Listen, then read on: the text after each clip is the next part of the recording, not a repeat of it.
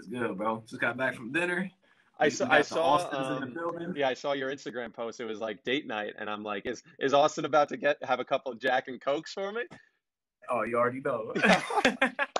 Awesome, awesome. Let's get right to it. So, all right, everybody, I'd like to welcome Austin Rutherford to the Incubator. Austin is a real estate investor and coach, and he has over 500,000 followers on TikTok and 200,000 followers on Instagram. And he also knows a thing or two about crypto. How's it going, Austin? Good, brother. Looking forward to this, man. Yeah, this is exciting because you're one of the first people that I actually know who I'll be interviewing. So Austin and I met in Bitcoin Miami at the conference, and we were Yep. just like, wait a second, what's good? Facts. Facts. Not too many other Austins out there. No, no. And at first I thought you're Austin with an EN, and if you were an EN, I don't know if we're doing this interview. Facts. That is funny. So, as I mentioned, you're in real estate. So, for everybody listening, can we rewind and can you talk to us and let us know um, what your life was like before you bought your first property? Yeah, so my original dream was to go to the NBA. I was trying to be in the league, be in the playoffs happening right now, but as you can see, that didn't work out. So basketball was my life at the time. I was 19, or when I fell out of love with the game of basketball, and I felt lost. I didn't really know what to do. I never came from a family that like with real money. And I just I turned to books for whatever reason. And I read a book called Think and Grow Rich, which opens up your mind to the possibility of making money. I started journaling every day. I fell into looking at multi-family apartment buildings. I was like, whoever owns that has to be making money. Bet I'm Hmm. going to do real estate. And I bought my first property when I was 20 years old, back on Ohio State University's campus, and then flipped my first house at 22 and made $107,000 in net profit, and reinvested it all, and then just blew the business up from there. So you're brushing over some details there. I know this story a little bit more. Could you tell us a little bit about how you're 19 years old? You don't just read a book and then you make $100,000. It's a little bit harder than that. Can you tell us, how you got from reading this book to, you know, getting to this $100,000? How did you facilitate that first deal? Yeah, no, absolutely. So I was journaling on a rooftop, and I was like, "There's a 9-unit apartment building." I was like, "If 9 people are paying that one person, like, it's got to work. They got to be making money." So I started like buying like books and little, webinars and whatever I could to learn real estate. And at 20, I bought a dude. I had $30,000 saved at the time from like flipping sneakers, flipping candy, stuff like that. And I had 30 grand. I paid for this rental property. I was making like $1,000 a month in passive income, but I was dead broke again. I put all my money into that. So I was like, all right, boom, I need to make more money to buy more rental properties. So I got my real estate license. I sold 2 houses, made like 15 grand, hated it. I was on my way in to work as a valet, and there's this ad that popped on the radio, and it was like, if you want to learn how to get rich and flip houses, come to our free seminar.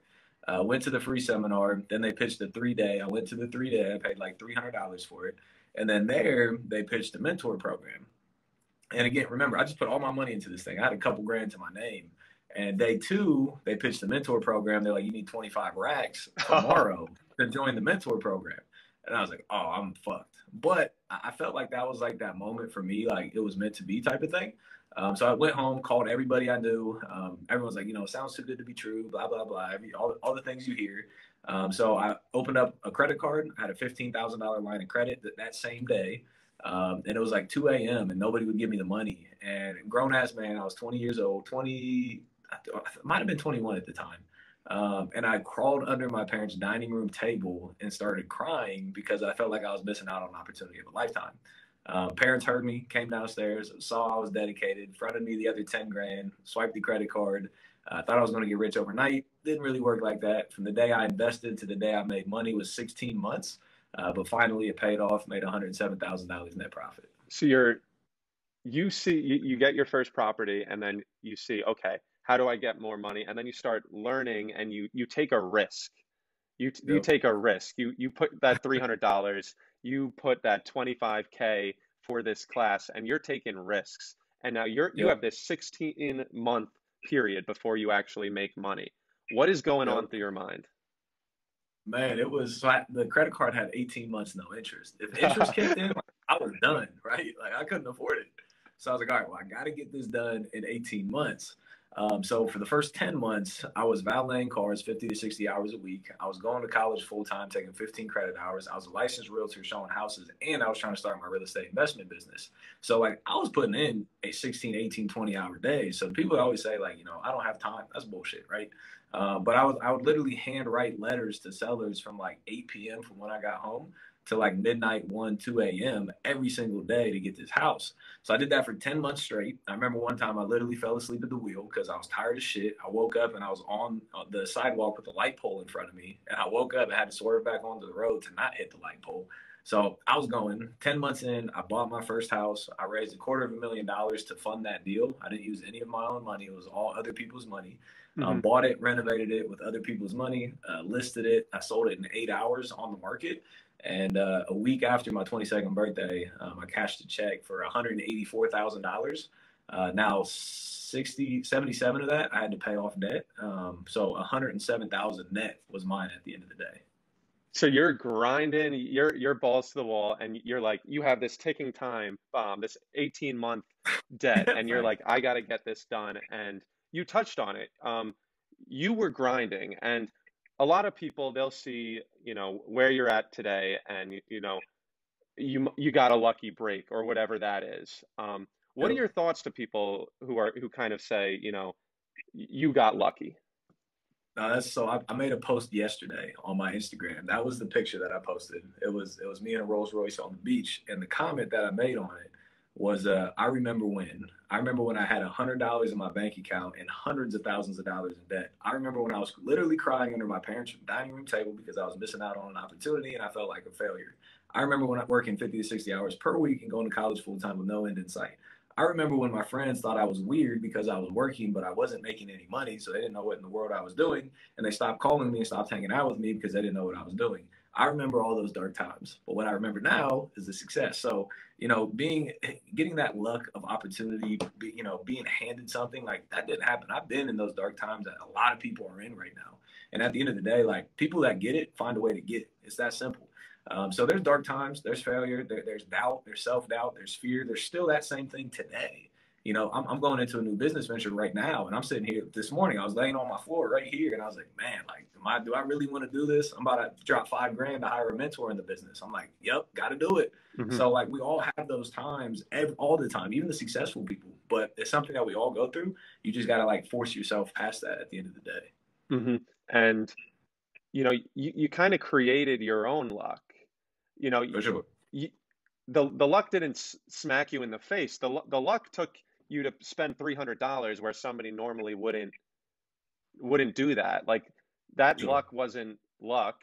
Of course, along the way, you had to find a seller. You had to find a buyer. You had to find a seller, and maybe Yep. that was a single lucky event, but the mass quantity of effort you put in created the luck, and No, it's 100%. There's a quote by Gary Vee, and I may butcher this a little bit, but luck, he's like, luck, I got real fucking lucky working till 3 a.m. in the morning, real fucking lucky working 100 hours a week, real fucking lucky, da da da da. But like, if you swing enough times, like, you're not gonna get lucky if you don't get up to bat. But if you just up there fucking swinging, like, you're gonna hit something eventually. right, right.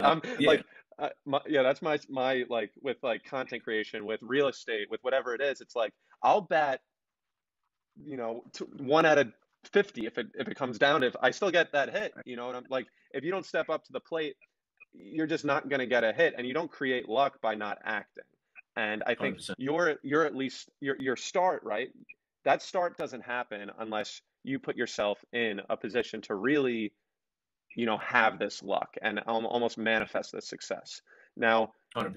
you have this, your first deal, it hits, it really hits, and Yep. you must have an aha moment. What happened right after that? You make $100,000 in profit. What Yep. was the next step? Yeah, so again, 22 years old, had $100,000 in my pocket, and I didn't take a trip. I didn't buy a pair of sneakers. I didn't go out to a celebratory dinner. I didn't go out and pop bottles with my homies. Like I didn't do none of those things. I literally reinvested every single penny back into the business and went back to valet 50 to 60 hours a week and went back to college taking 15 credit hours and kept trying to do this real estate thing because one deal isn't going to change your life. 100 grand, people get lucky, pop 100K, and a month later they're broke again. So you got to understand, like one deal is not going to change your life. So I went back doing exactly what I was doing because I wanted more. I wanted the next thing. And I got my second deal, flipped it, made about 40, 45, 50 grand on that deal. So I made $150,000 in about a 90-day period. Not bad. And that's like when it went. And I was like, I went home. So I promised my mother I'd get my college degree. That's why I was going to college. So I went home that day. I was like, hey, Ma, I ain't never getting my college degree. This is the college degree. Yeah. And she saw, like, she knew what I was doing, and she's like, I wouldn't go back either. And then I walked into work that day, and I was like, yo, boss, like, I was real cool with my boss. And I was like, yeah, I ain't coming back. He's like, I figured this was coming. And, again, reinvested it all into the business. This was like 6.5 years ago, give or take. Since then, I've flipped hundreds of deals, hundreds and hundreds and hundreds of deals. I built new construction. I own a few apartment buildings. I own a bunch of singles, a bunch of doubles. I lend money. I like anything in real estate. I've got my hands into at some point in the business. So, we're still doing deals. Go ahead. Now and part of what or at least how you started learning about this was taking this mentorship program. Do you have any tips or something that you really took out from that positioned you for this initial flip? So it's not just like one thing. So people always ask, like, how do you get started in real estate? There's two things, and I'm sure it's just like crypto. One is education. You need to like learn what you're doing, and two is implementation. Without either of those, you're screwed. But most people never get to the implementation phase. They just learn and keep learning and never take action. So for me, the information that I had was information that I could have read in a book, or I could have gone to YouTube to learn. Nothing's new in this world. Somebody's already done whatever you want to do. So there's information out there. I just hired a mentor to get it all in one location and just bang through it. So I learned all of it in like 2 to 3 weeks, and then I implemented the next day. So, the takeaways was like how to market to people, how to come up with after repaired values, how to raise private money, how to manage contractors. And that was like, obviously I needed to know that to be able to flip houses. But it wasn't like just one thing. It was just education entirely. And then the key is the implementation at the end of the day. And they had like I think it was a coaching call like every 2 or 3 weeks or something. So, that helped, obviously with the implementation of things as well. So so you learned the skills and then you just had to do it. The books are only so valuable. Eventually you got to put your ass on the line, for lack of a better term. 100%. People that take action are the ones that win. People that sit on the chair on their ass all day, they're never going to do something anyway. And they always got excuses: time, money, feelings, partners. There's always an excuse. Again, the people that get it. Everybody else just continues to fail. So you got to do it. That's literally the difference maker, is just putting in the work. There's a reason the Nike slogan, "Just do it," is, they're $1 billion company for a reason. There's truth to it. The books teach you, but you got to implement. And I like how you broke it down. It's the learning and it's the implementation. Everybody can do the learning. It takes that implementation that gets you to the next step. And now when you get this money, right? These are flipping. So you got to get to the next deal. You got to do this because you got to put your money to work. I know you love cash flowing assets, but flipping isn't a cash flowing asset. It's in fact kind of the opposite. You get the money and now you have to put it to work. How did you handle scaling up this business? You did your first couple, but now you've flipped over 100 houses. How did you scale it? Yeah, so I was, for the first for 3-4 years, it was just me. It was me. I did the phone calls, the marketing, the project management, the money management. I did everything. And a mentor of mine kept telling me hire, hire, hire, hire. And in my mind, I was like, I can't afford to pay somebody 35 grand a year. No. So I just kept, beating my head, trying to figure it out. And I made money, I made a few $100 grand a year with myself. And everything was good, right? I was crushing it. I was 23, 24, making, $250,000. But again, that's not the end goal, right? So what took me from that to where I am now was actually hiring a team and outsourcing. So my first hire was an assistant. My business doubled in the first year. I was like, man, this works. I'm working less. I'm making more money. This is perfect. And then I just started outsourcing. So I hired a project manager, I hired a sales team, I hired a dispositions team, I hired a transaction coordinator, I hired a property management company. So like I just outsourced because at the end of the day, each individual has a cap to their income. You know, different caps, right? You know, my cap may be 100 grand per year, your cap may be 500 grand per year, but you are capped out at a certain level. And there's no way you can get past that level except for two things: leveraging other people's money and leveraging other people's times. That's the only way that you grow past that cap of yours. The richest people in the world, they have a lot of people around them and a lot of money that's working for them and leveraging other people's money. So for me, I was already leveraging other people's money to do deals. But then when I started leveraging other people's time, hiring people, building a good team, that's when my business started to take off. Any tips? Because I know you were building this from the ground up, and you're so tied into this business. That's partially probably why you didn't want to outsource, because you were like 3, 4 years. This is my baby. I don't want to give Yep. this to somebody else, and they're going to screw it up. Like I don't. I'm Austin. I do this. This is my shit. Like, how did you eventually find that person where you're like, I can trust this person? How did you go about finding somebody to add to your team who you could then trust and then know that they can deliver? Yeah, I mean, I'm definitely not perfect first and foremost, but like it's trial and error. You know what I mean? My first assistant quit in like 90 days or something.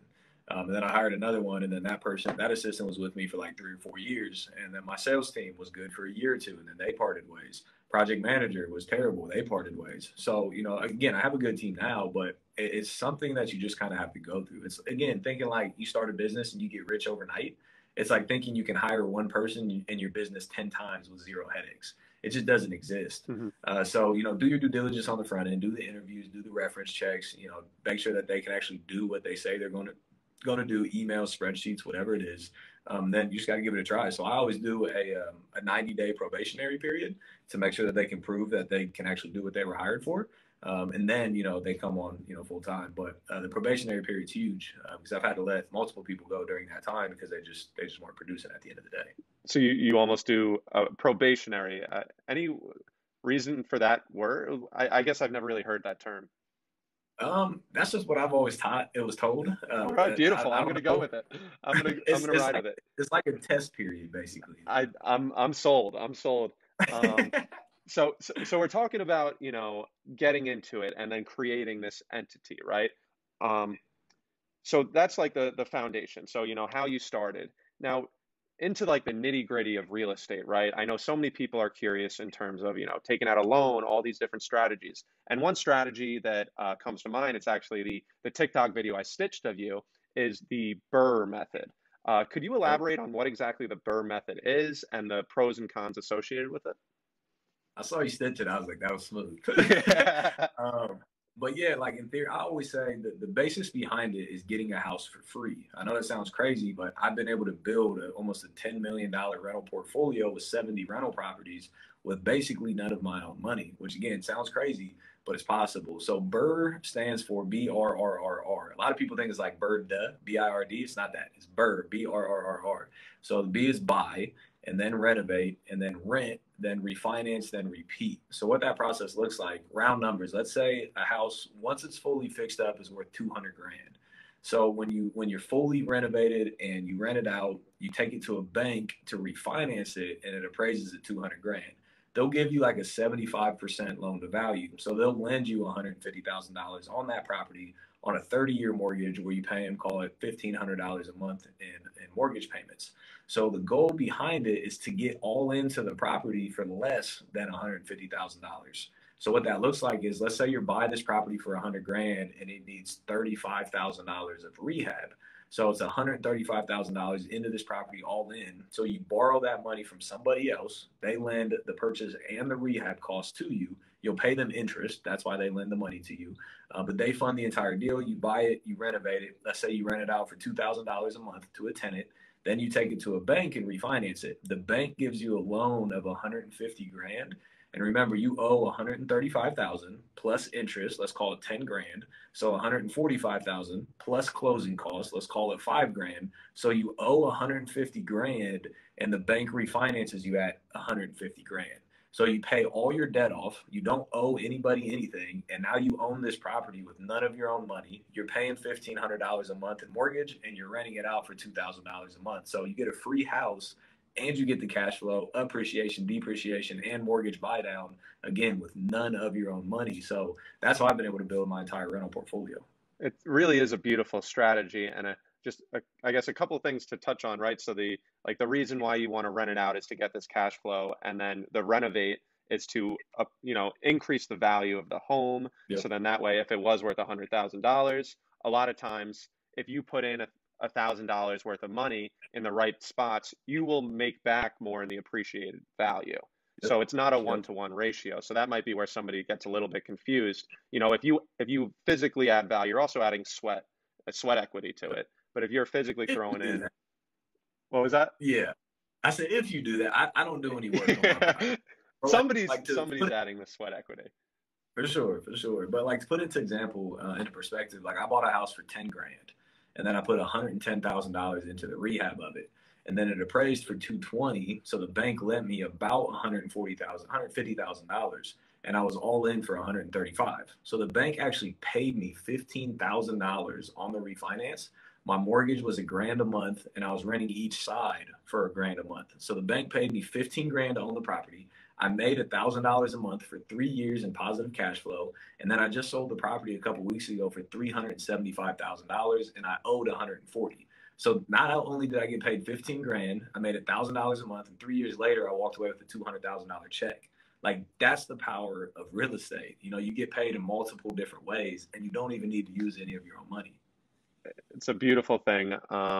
As you know, I'm in the real estate game as well, so I love hearing these things. Now, for anybody who's trying to look to do this strategy, for example, myself, right? I'm from New York, currently in Long Island. Finding a home that's worth $10,000 is easier said than done. Yep. Any tips on finding these properties that are potentially BRRRR opportunities? Yeah, so I've bought deals off the MLS. I've bought deals from other wholesalers, and I bought deals from marketing on my own. So MLS is super easy. You just look on the market and buy something. Usually they're overpriced though. Secondly, you can buy from a wholesaler. So that's another investor that's wholesaling you the property. They'll make a little bit of money, but they're still giving you a good opportunity. I bought a lot of deals like that that have fit that 75% value thing that I talked about. You want to be all in for less than 75%. And thirdly is marketing yourself. So a great way to do this is called driving for dollars. So you can drive a neighborhood of whatever home value you think works, and just drive that neighborhood and write down addresses of all the houses that are like messed up or need work. And then you take those addresses, you skip trace them, which basically you put the name and the address, the homeowner name and the address of the property into a website, and then it gives you their phone number. And then you pick up the phone and you're like, "Hey, Bob, I was just reaching out to see if you wanted to sell your property 123 East Main Street." And you're going to get cussed out sometimes. You're going to get hung up on sometimes, but you're going to eventually connect to somebody that's like, "Oh, yeah, I'd be interested." And now you just talk about the property, the condition, you run your numbers, you make an offer, and you see if it works. So driving for dollars, skip tracing, and then cold calling is a great way to get into the game.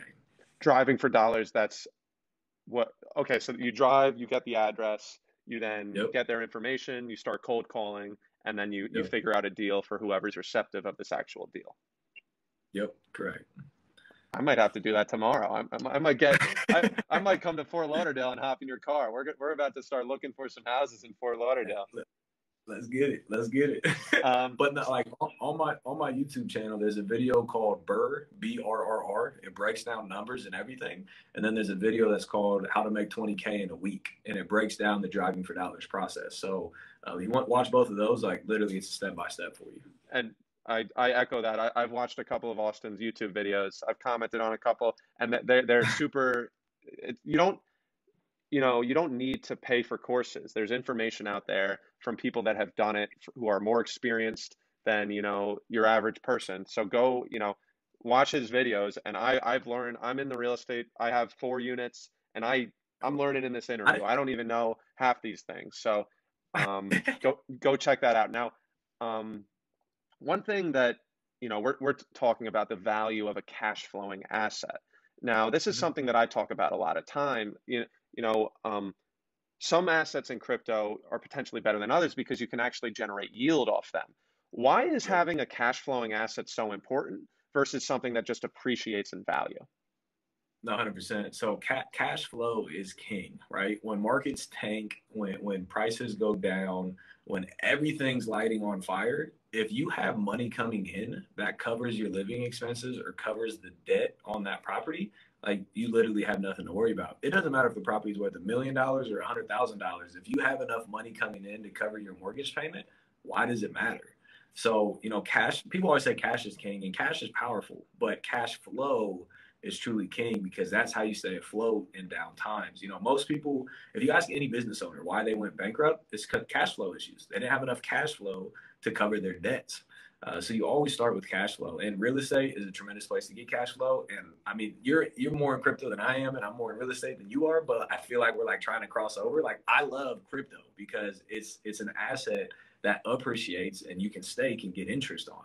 In real estate, again, it appreciates. You can get cash flow, but there's more headaches. You have vacancies, you have repairs, you have tenant turnovers, you have government eviction moratoriums. Mm-hmm. Again, great asset, but there's like a lot more variables in play. So my answer is not one or the other. It's how do you do both of them? You know what I mean? Mm-hmm. And yeah, so this cash flowing asset, it allows you to be resilient through these harder times because you have a Yep. baseline, and you don't have to liquidate these assets because you have the cash flowing coming in. You can cover your baseline so that way you can handle the depreciation. A lot of the times for people, specifically in real estate, when they sell is the worst time to sell. Yep. They're not selling in a booming market a lot of the time. They're selling when it's the absolute worst. So Yep. it compounds your losses in effect. So if you can have this cash flow to cover your basis, then you're feeling good, you're looking good. Yep. And now you mentioned it, crypto.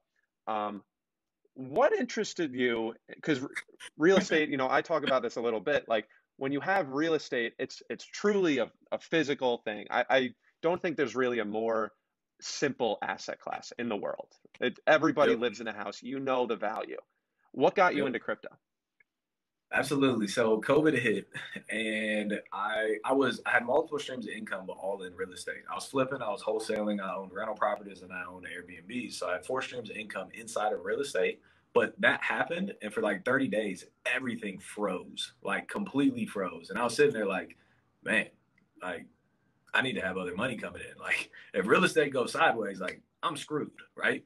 So I started diversifying a little bit, got into a couple other businesses. And then I bought, the first time I bought Bitcoin was in 2017 at the peak of the crash. And then I put like $1,000 in, and then it tanked. I had like $200. I was like, well, fuck this, I'm out. And never thought about it for like 3.5 years. And then my boy in November was like, bro, I got that thing. I was like, what's the thing? He's like, let me do some research, but I got the thing. So a couple weeks later, he's like, all right, bro, it's Bitcoin. And I heard briefly heard about it, and we had a very, low, like a basic conversation on it. And I was like, let me go, figure out what this is all about. So jumped on YouTube. I was like, Bitcoin. Hmm. And I watched the video, and it was an interview. It was somebody's interview. I forget what it is, but he compared it to gold. Gold is the most finite asset in the world. That's why it's valuable, because we don't know how much gold is actually out there. The only thing that's more rare than gold is Bitcoin. The only thing. And I was like, wait a minute. Like, if that's really true, there's got to be something here. So Yeah, I what's the literally stayed catch? up. Wait, hold up. Yeah, facts. So I literally stayed up for like 8 hours just watching YouTube videos on crypto and Bitcoin. And it finally just sank in. I was like, this is it. Like, this is it. This is that thing.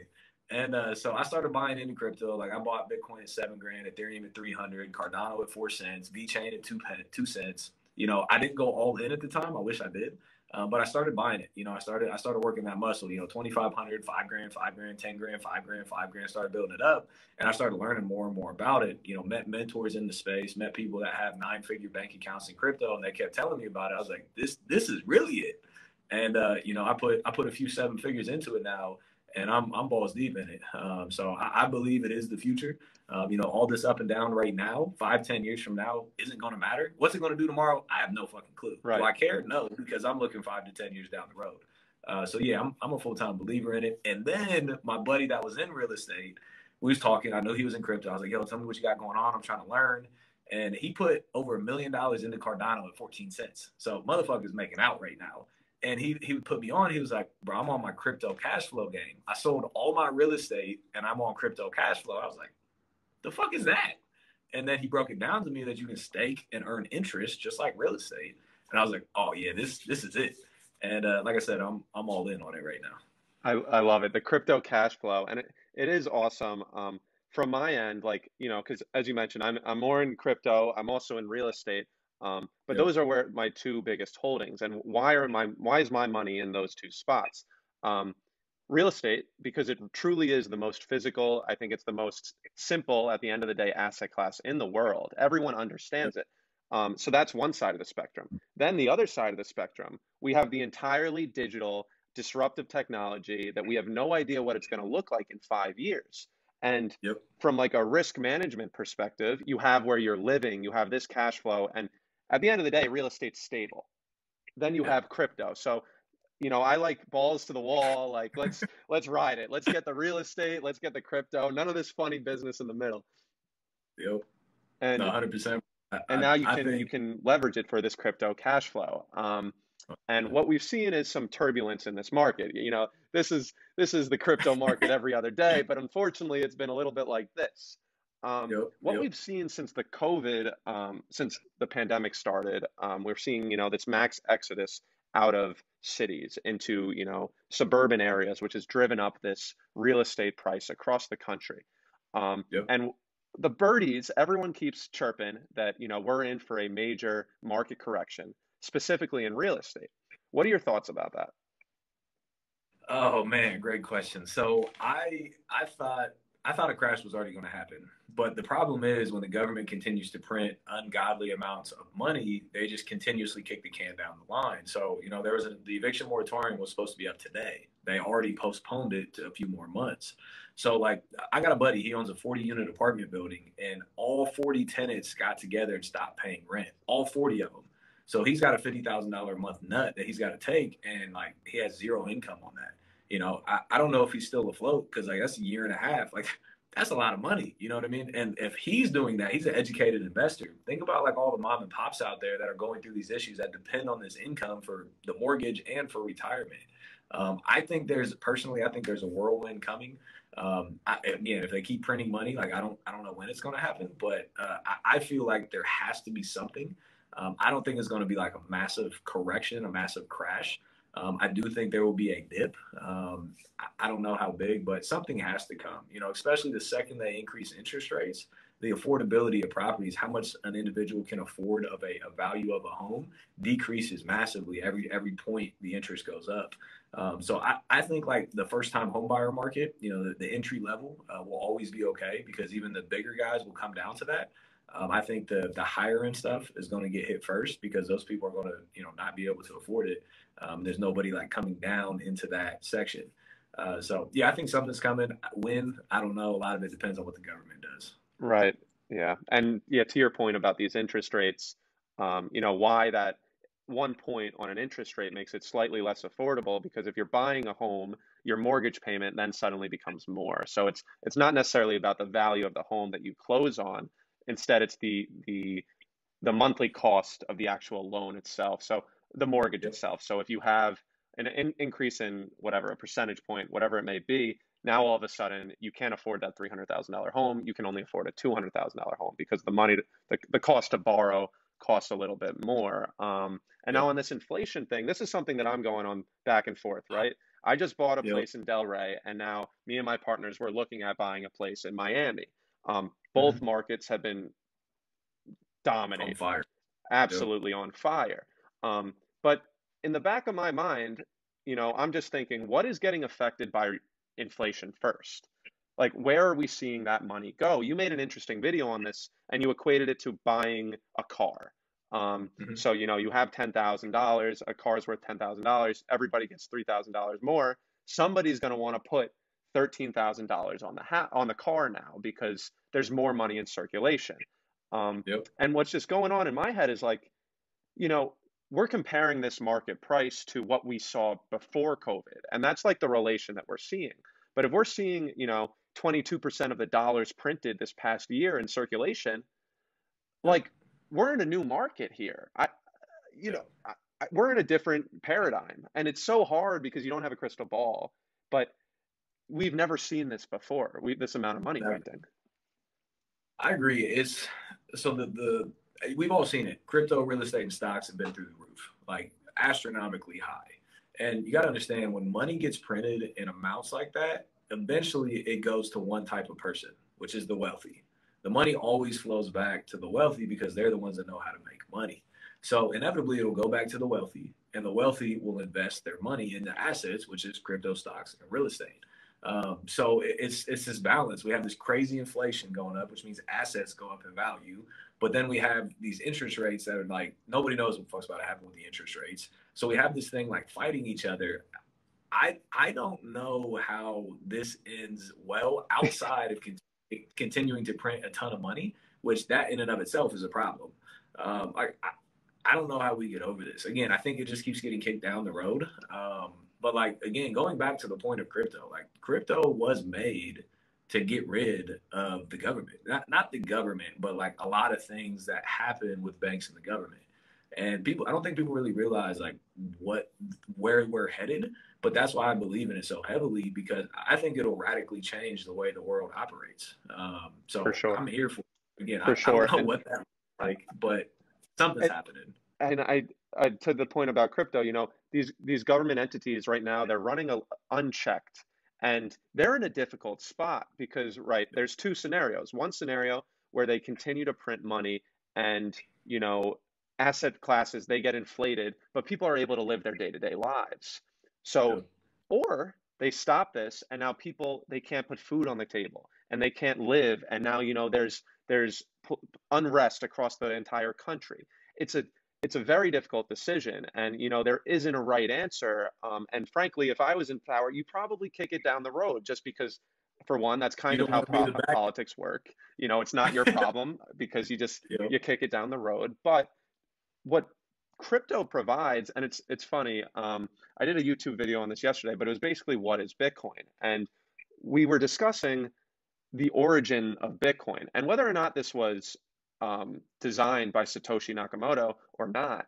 Bitcoin was released at the end of 2008 and start of 2009, which happened to be when the United States real estate market crashed due to the banks and government going unchecked. Now, Yep. whether or not that was the motive, you saw that was when it came into Bitcoin pretty much was launched. And then we see this past halving, where in the actual block, there was a message that was like the London government prints $2 trillion. So this was written in the code. I'll send you this link. It's crazy. It is What? crazy. So this is written in the code base um, by Satoshi before it was even released. And they were aware of the government's overreaching, and an unchecked government is can will lead to the demise of its people. And like the fact that they had this, intuition, and this, I say they because nobody knows who created Bitcoin. Satoshi Nakamoto is a pseudonym. But the fact that they knew, like, governments, because there's nobody checking them. Like, I have a theory that the United States should just continue to print more money and buy all of the Bitcoin. And that's Would that. be about. Yeah. It'd be I mean, genius. Like, no, for real. I mean, what if like the banks made the shit or something? I don't know. That shit's dude, wild. maybe. Like, I can get into so imagine, what's interesting? So like China um banning Bitcoin. I think we're gonna look back on this from like the entire world, and this is a very poor decision by China. I mean, it goes in line with their, there's a reason why they don't want Bitcoin. Yeah. But imagine 5, 10 years down the line, Satoshi's coins move, and then we find out that China created it, or the United States created it, and now there's this entire global economy that's driven on this Bitcoin, and the creators, who now is a government entity, own X amount of Bitcoin. That Yeah. is a movie that needs to happen. Facts. For real. That would be wild for sure.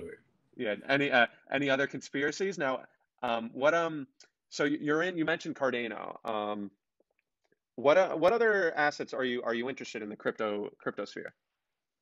Yeah, so as far as like another reason why I like Bitcoin too, when I heard that there's not enough Bitcoins for every millionaire in the world to own one, I was like, this is as scarce gets.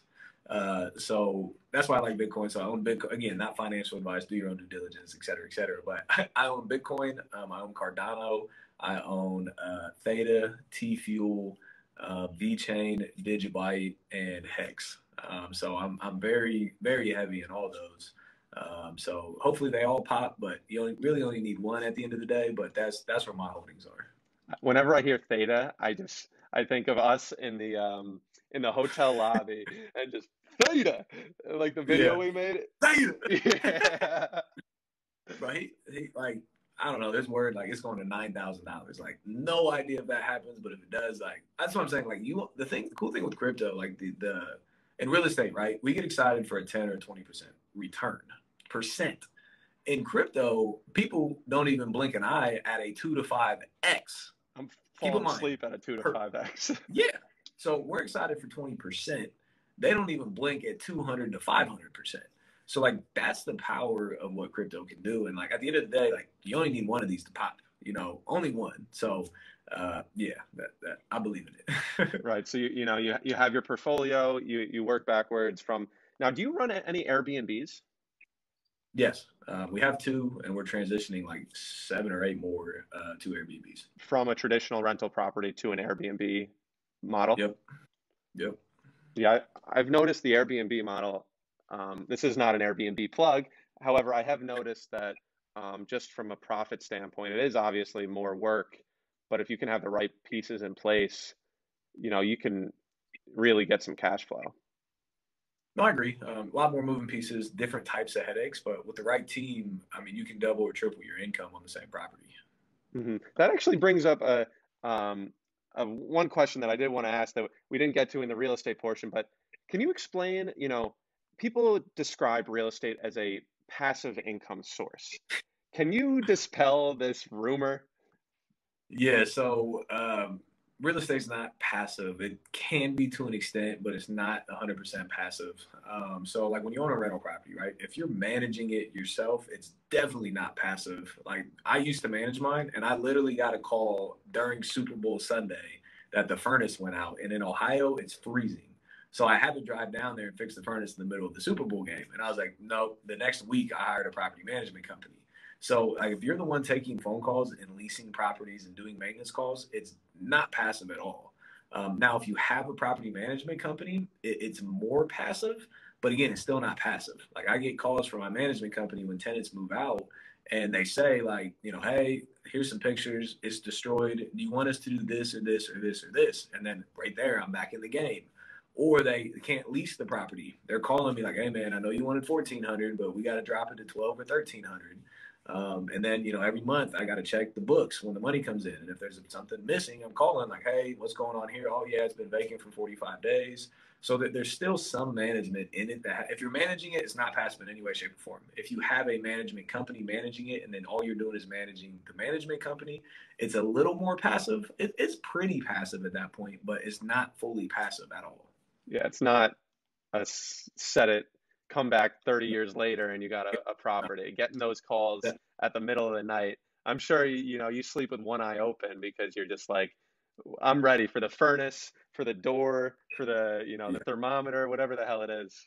Thermostat, it's not. thermometer. Honestly, they might be calling you about the thermometer as well. For real. And then like you throw Airbnb in the mix. Now you got neighbors bitching. Now you got parties. Now you got police. Now you got Airbnb calling you at 2 a.m. to shut down a house party. There's again more management, but it's way more profitable as well. For sure, for sure. Now, what are the July 4th plans? You end up hitting up Heather for the yacht? No, so we were going to rent. I ended up hitting people up for a yacht, but there's no yachts going out of Fort Lauderdale. All of them are booked. There's only ones in Miami, and I didn't want to go down to Miami. It's like an hour and a half drive with traffic. Like it's a hike. Yeah, for sure. Are you sure there's no yachts in Fort Lauderdale? Heather might be able to plug it up. I hit her up. Oh, she There couldn't? was no like there was like one, but I don't know. It just didn't pan out. Hate to see it. Well, so you had your date night. Any other plans for the second half of the night? You making a YouTubes? Any content? About to make some more content. Some news just dropped on some things, so about to make a few more TikTok videos, and yeah, that's really it. The grind doesn't stop. The content grind doesn't stop. And if you've listened to this whole interview, then you're aware that Austin didn't walk into this situation. This is a result of hard work. This is a result of putting yourself in a position where you can get lucky, where you can get an opportunity, when you can take advantage of the opportunity. And I've learned a bunch here today.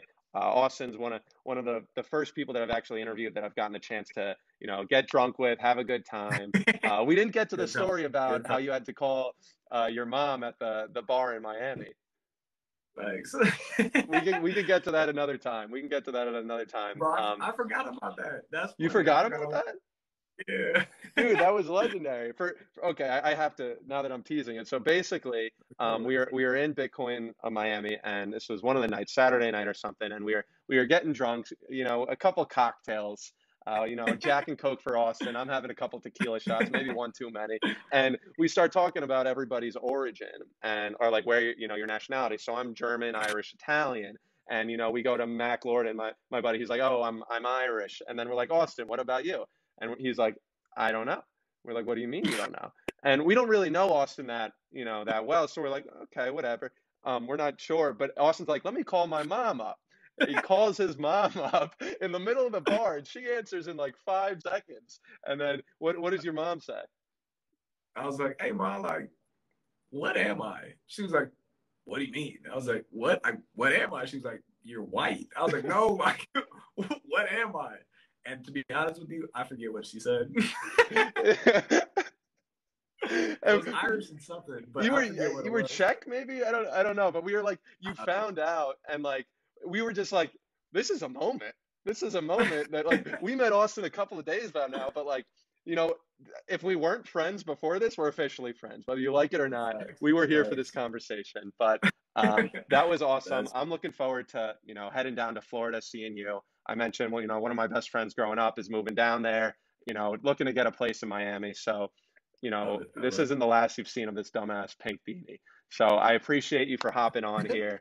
And for everybody who's listening, thank you for, being live in the chat. I've seen the messages. They're appreciative. They're saying, your inspiration is inspirational. So thank you for hopping on. Everybody who's on this, I'm going to be hopping over to the Incubator Discord, which is linked in my TikTok bio. And I'm just going to be chatting with whoever wants to talk about it, talk real estate, talk crypto. So I'm heading over to the Incubator, link in my TikTok bio. Austin, anything you'd like to say? Man, this was awesome. Greatly appreciate you having me on. Again, I watch all your videos.